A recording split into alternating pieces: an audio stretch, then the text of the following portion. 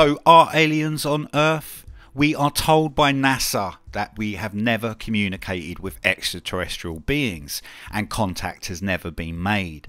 With over 100 billion stars above us, the probability of this is highly unlikely.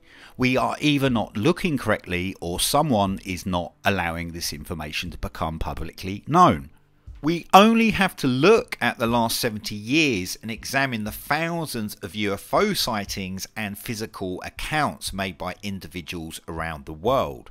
Although the Navy or military state they do not know of this, you only have to listen to the Bob Lazar on the Joe Rogan show to know there is another level to this reality on Earth.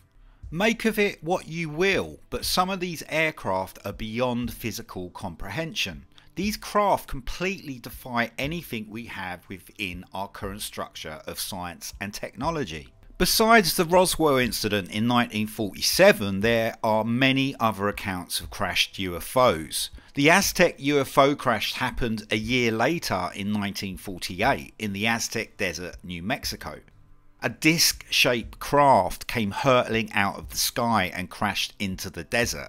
Apparently, alien bodies were recovered and UFO technology by the US military.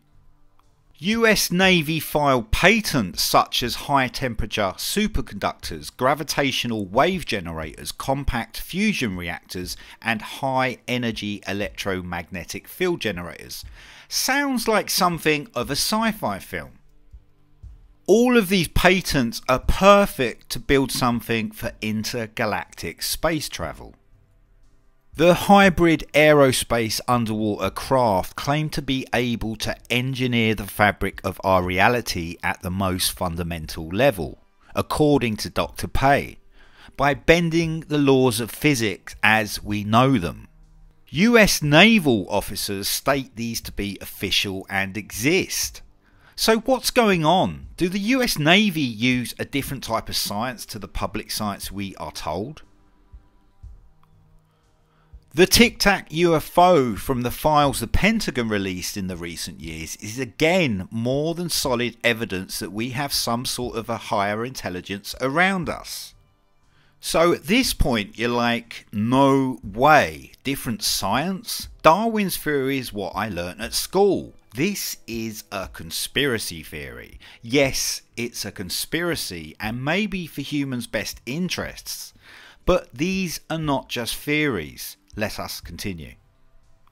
In 1897, a cigar-shaped UFO supposedly crashed into a windmill in Texas. The report in Dallas Morning News 2 days after the crash claimed the pilot of the ship was not an inhabitant of this world.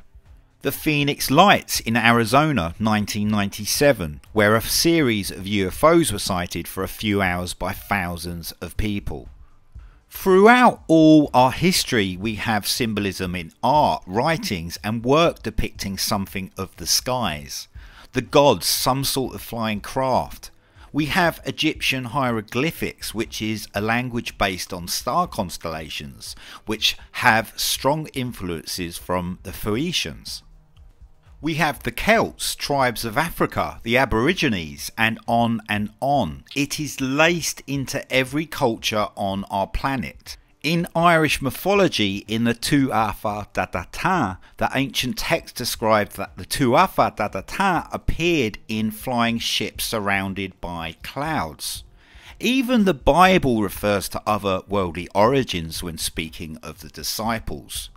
They are not of the world, even as I am not of the world. In the Old Testament, the story of Ezekiel, where he describes a carriage with wheels descending from the sky, piloted by human-like beings, covered very well in Erich von Daniken's book, The Chariots of the Gods. Considering the Bible has been rewritten many times, what does this all actually mean? Let me know in your comments below. Moving forward to World War II, you had Hitler's interest in the occult and free energy technology. What was unique about Nazi Germany is it was the only occult-obsessed dictatorship. The scientist von Braun developed the V2 rocket for Hitler to bomb Belgium. After the collapse of the Third Reich, von became part of Operation Paperclip, where German scientists were taken to the US and employed by the US government. Von then reinvented himself as a spaceflight advocate. In 1960 he was with NASA, where he became the chief architect on Saturn V, the rocket sending Neil Armstrong and the Apollo 11 crew to the moon. You have many astronauts, Eckhard Michel, Cady Coleman and Dr. Brian O'Leary, that have had sightings while in space, and many the government cannot explain. You had the former NASA engineer Clark McLennan, who claims he saw a 9-foot alien on board the Kennedy Space Center. Every US president has to decide whether they disclose the existence of UFOs. Some are very vocal about it. When Donald John Trump became president, he created the Space Force. Was this to bridge the alleged breakaway civilizations and remove the distance we are from these technologies? Just alone with the sightings seen at the famous UFO base in Area 51, Nevada, California, the deep underground bases and alien connections should be enough to make people realise the reality we are living in is not what it seems. But Area 51 is just the tip of the iceberg. In 1980, Rendlesham Forest, Suffolk in England, at the height of the Cold War, huge UFO sightings were seen over a series of days, labelled as the British Roswell. Strange activity started happening in the forest, which sat between two American Air Force bases. Many military personnel at the bases reported lights moving around in the woods. Crafts landed. Locals in the town were calling police because of strange activity with electrical devices. Two of the military witnesses to a landing of the craft were able to recall a binary code. And when this binary code was translated, it read, Exploration of Humanity 666-8100, continuous for planetary advancement. So much happened over the course of those 2 days in Rendlesham incident, but one of the most interesting connections is how the base had a huge amount of nuclear energy being stored within it. The reports state the crafts were drawn to these aircraft hangars knowing exactly where this nuclear power was being stored. Maybe these were future humans coming to save humanity, or even save themselves. Then, of course, we have the original Roswell incident in 1947, where apparently a weather balloon crashed. But there are too many stories around this to say so much more was happening. Did the US military retrieve technology to build UFOs? Was an alien captured? At the exact same time as Roswell, maybe not connected, but strange how Operation Paperclip was happening. In 1947, the transistor radio came out, using the first ever recorded circuit boards. There was a boom in technology. There is a lot of evidence that suggests President Eisenhower met with an extraterrestrial race on the 20th of February 1954 and signed what was called the Greada Treaty. The treaty was in exchange for advanced technology. The aliens would be allowed to make experiments on livestock, minerals and a small group of humans.